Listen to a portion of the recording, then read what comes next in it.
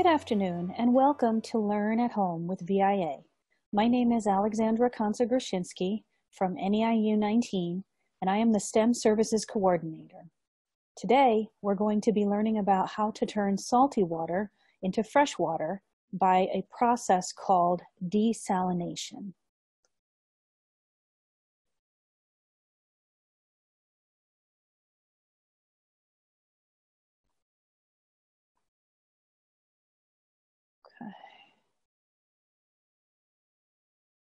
So here we are. So there are a few things that we need to talk about before we begin. The first is, why would we need to know how to turn salty water into fresh water? But before we even talk about that, we're going to be throwing around some vocabulary terms for this lesson, and I want to make sure that everybody is on the same page. So the first term that we're going to talk about is actually on the next slide. And that is saline. So you may have heard of the word saline. You may have seen it in the drugstore selling of saline solution. You may have seen it on an ingredients list, or you may have heard it in school. And so saline actually refers to a solution that has salt of some kind in it. So the most simple saline solution, which is a tongue twister, the most simple saline solution is salt and water. So if I took table salt, the salt that you might use to season your food, and I added it to water, and I stirred and stirred and stirred the water until all of the salt dissolved and I couldn't see it anymore, and all I could see was water, that would be a saline solution. And so we need to understand what a saline solution is, because when we are going to take the salt out of water or out of that solution, we need to understand how the salt got in the water in the first place. So that those two things together is a saline solution. The next vocabulary word is salinity. Salinity refers to the amount of salt in a solution. So how much salt is dissolved in that solution. So if we look at the little bit of salt here on the left, if I were to dissolve that into a small amount of water, it would have a certain salinity, and they measure that in parts per million. But if I took this whole bowl of salt and I dissolved it in the same amount of water, it would have a greater amount of salinity. There'd be more salt to the water ratio. So more salt, greater percentage of the solution would be salt. That's its salinity. The next vocabulary term is called desalination. So desalination, if you're familiar with de, as in to undo something, right? So delete, right, would be an example of that. Desalination is the process of taking a saline solution, so maybe a salt water mixture that has been dissolved, right, and taking the salt out of that solution. That's desalination. And the last vocabulary word is still. And a still refers to any kind of mechanism that allows us to take out something that's dissolved in a liquid and separate it from that liquid. So that's why they call it distilled water. That's water that's been through a still, and they've taken items out of it, dissolved items out of it. And so we're going to use a homemade still. We're going to learn how to make one and use one. And you can do this at home. And we are going to use this still to desalinate a salt and water mixture. So now we know our vocabulary terms. The next question that I think we should be asking is, why should we know this? Why is this important for us to know as kids, as teenagers, as people who want to know these things?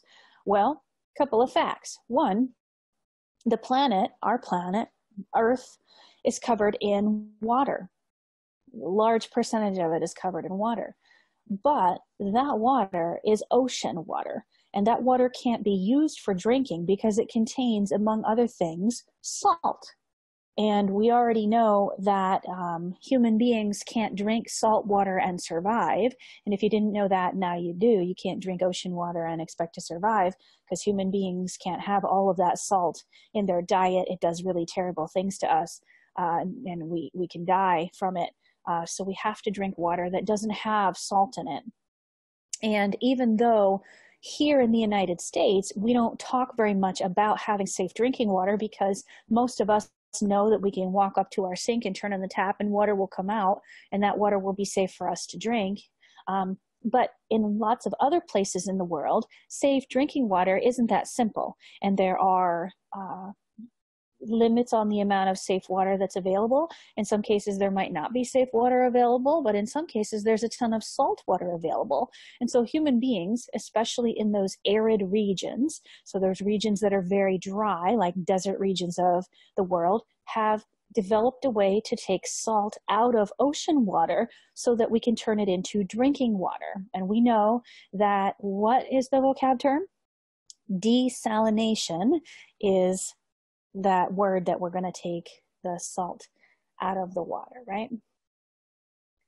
So how salty is the ocean anyway? How much salt do we take out of the ocean to make it safe drinking water? So most ocean water contains what we call 35,000 parts per million. That's the ppm after the 35,000 of salt. That means for every million piece of water, there are 35,000 millions of salt. And so that's pretty salty, right? And so it is the single largest water resource that we have on this planet, but it's salty, so we need to take the salt out of it.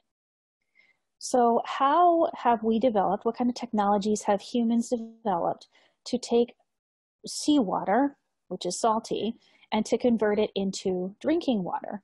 Well, we have 3 methods that we use most often. The first is solar desalination, which is what we're going to learn how to make and do today. There is something called powered desalination, and there's something called reverse osmosis. And so this diagram describes how you would do a solar desalination experiment, or how you would do that as a mechanism. So if we look at this diagram, we see the sun, which is the solar part of the program, of the mechanism. And we see that there is a tank of seawater that's kind of been buried in the soil. And as the sun beats down on the seawater, it begins to evaporate. And as that evaporation occurs, it forms steam. And that steam is the gaseous version of water, and it rises up, just like steam rises up from a pot of water that's boiling, and it falls through the pipe, or it moves through the pipe, and the pipe is angled in such a way that it goes back down into the ground. So if you can imagine this steam going up, evaporation, crossing across the pipe, and then coming back down, as that steam hits the cooler portion of the pipe that's underground, it's going to start to condense. And that condensation is going to run down the sides of this pipe and going to end up in the bottom of where it's being angled into. And that's going to be a reservoir of fresh water. And so that's how that works. And we're actually going to do this experiment. We're going to build one of these at home with stuff you can find in your house. Powered desalination refers to replacing the solar, or the sun, as the method of creating this evaporation with some other type of mechanism. So we can use electricity. I mentioned earlier, you can put a pot of water on the stove and boil it. That is one way of creating a desalination machine. And so you can replace the power of the sun with the power of just about anything. You need to make the water into steam, and that's step 1. So if you have the way to do that, then you have desalination still. And then the last one that I wanted to talk about is something called reverse osmosis. Now, reverse osmosis is a huge machine that we use typically to create large amounts of fresh water from seawater for enough to provide drinking water for an entire town or entire city. And so these are massive operations that cycle through thousands and thousands and thousands of gallons of seawater and turn them into drinking water every day. And these plants are huge. We don't see many of them locally in this area, because we don't typically use salt water and turn it into drinking water because we have plentiful groundwater here in Pennsylvania. But in other places where they're closer to the coast and where they need to get that drinking water from the ocean, these huge reverse osmosis plants are in operation. So we are going to create a solar desalination experiment. We're going to use the sun to aid in the evaporation process. And we are going to use things that you can find in your own home. So let me talk about the things that you're going to need to gather in order to do this experiment. The first is a glass bowl. Now, this glass bowl has to be large enough that you can fit a mug inside of it. And the idea is that the glass bowl should be big enough that the mug can go in, like I said before, but you also want to have, when you look at the top level of the mug and the top lip of the bowl, they should be either even with one another or the bowl should be higher. So it should be a bigger bowl and that is higher than the mug, or it should be even. What you don't want to see is you don't want to see a mug that's taller than the bowl. So make sure that you pick the right size. Then you're going to need cling wrap, which is plastic wrap or saran wrap, as the case may be. And you're going to need a piece of that that's big enough to go over the mug and the bowl all together and come down the sides a little bit. You're going to need access to fresh water, and tap water is just fine. You're going to need salt. Any kind of salt that you might use on your food is perfect. You're going to need a spoon, and you're going to need a small weighted object. And that weighted object can be anything from a marble, a bottle cap, an eraser, a small piece of Lego, or a micro car, a little toy car, whatever you have. It needs to be small and it needs to have a little bit of weight. It should be small enough that if you want to put it in the mug, that it would fit down in the mug very easily. And so that is going to be what we're going to use for our experiment. And so our next step is to go to my kitchen, where I'm going to show you how we're going to set up this experiment. So I will see you there.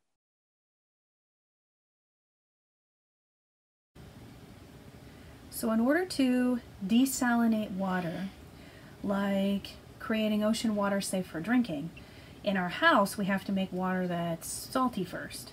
So, because most of us don't have access to seawater. So seawater is essentially salt and water. It's got salinity, it's salty. So what you have to do is you'd have to take salt, if you had salt in your house, and take a spoon and put it into some water. And I recommend water that's a little bit warm because the salt will melt a little bit easier. So I have a measuring cup here, and I have 1.5 cups of warm water in it right out of the tap. And I also have a big glass bowl, and I have a mug, and I have some cling wrap here. I have the bottle cap or something with a little bit of weight. I have salt, and I also have a spoon. So what I'm going to do is I'm going to take my 1.5 cups of water, and I'm going to take my salt, and I'm going to put in 1 spoonful of salt into the water, okay? And it doesn't have to be exact, but I'm going to put it into the water and I'm going to stir it until the salt disappears. It'll get a little cloudy for a while, but that's okay. You want to stir it until you don't hear the grit under the spoon anymore. That means that the salt is melted. So this is going to be our seawater. So our experiment is to take the salt now, we've put it in the water. Now we want to make this salt water good for drinking again, because that's very salty. So we're going to take this and we're going to put it in the mug, or not in the bowl.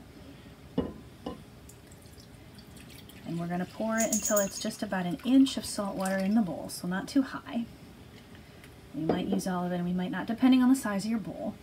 And then you take your empty mug and you put it in the bowl, right in the bottom of the bowl.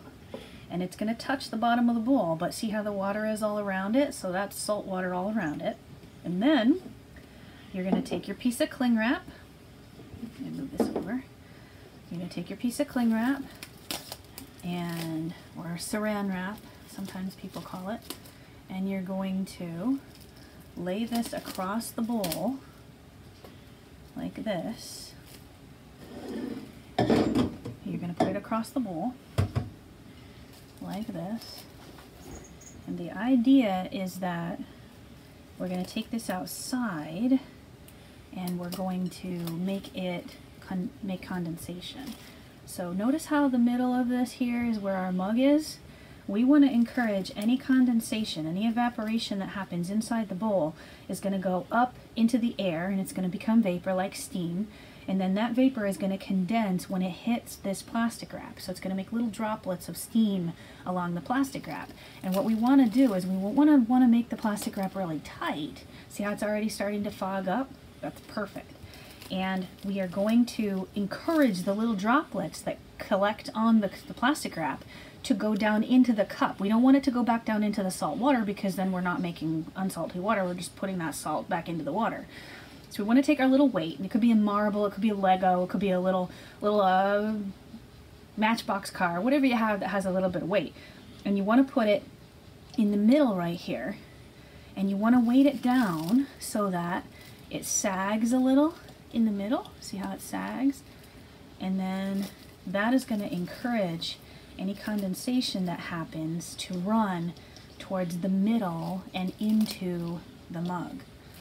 Okay, so now we got to take this thing outside.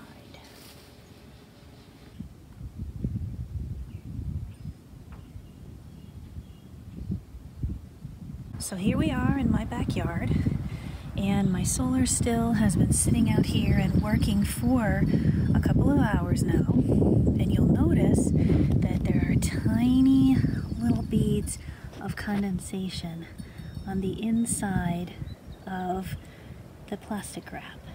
These little beads of condensation are going to run down into the mug, and inside that mug is going to be fresh, unsalty water. So we're going to leave this out here for a little bit longer. We're going to see what we have.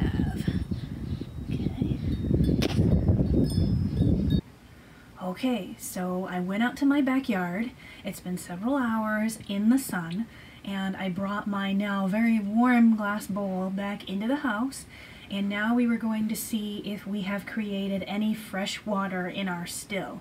Remember, the water on the outside of the bowl was salty, and the condensation here is not, because the idea was that it evaporated and it left the salt behind. And then as it runs down, because of our weight, as it runs down, these, see little streaks that have been created by our little water droplets, it runs down into the cup, and then in the cup is going to be not salty water, it's going to be fresh water. So the first thing I'm going to do is I'm going to take my weight, and I'm going to take it off my plastic wrap, and then I'm going to very carefully peel my plastic wrap off, and I'm going to kind of shake it a little bit towards the center to try to encourage those little water droplets. See these little water droplets? There's one right there. I'm going to encourage those water droplets to actually drip into the center. So see my little water droplets? I'm going to shake them. I can get them to drop in the center there. I'm going to do this side, and that water's going to drop into the center. I don't know if you can see those little water droplets. They're going down in there. Okay. See, look at all the water on that side. Okay. And so now I have a little bit of water left out here. I'm going to jiggle it a little bit so you can see. But guess what? I have some water in here now.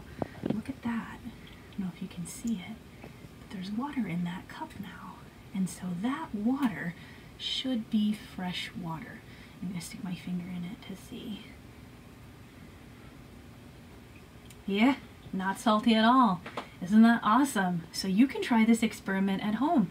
If you don't have a backyard and you don't have a spot to put it, you can put it on a back deck, you can put it on the driveway, you can also put it on the other side of a sunny window. So you can stick this on a windowsill where sun's coming in, and it will work as well. And your patience will be rewarded. Well, thank you for joining me this afternoon for Learn at Home with VIA, and we'll see you next time. Cheers!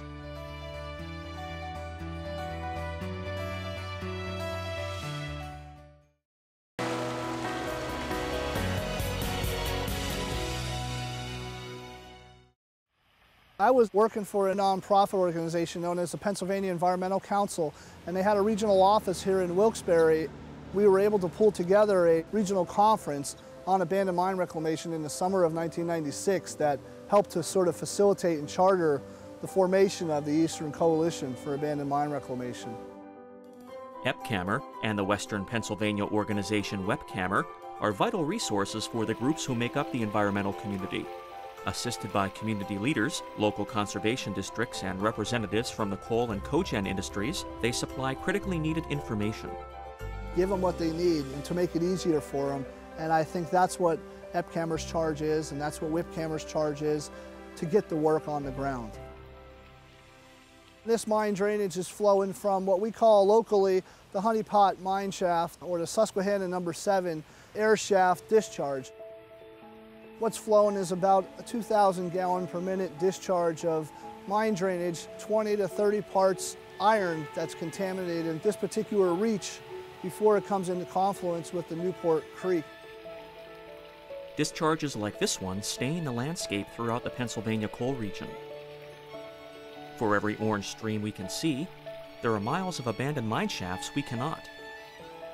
Enumerating them may seem impossible, but tools for the job may already be at our fingertips.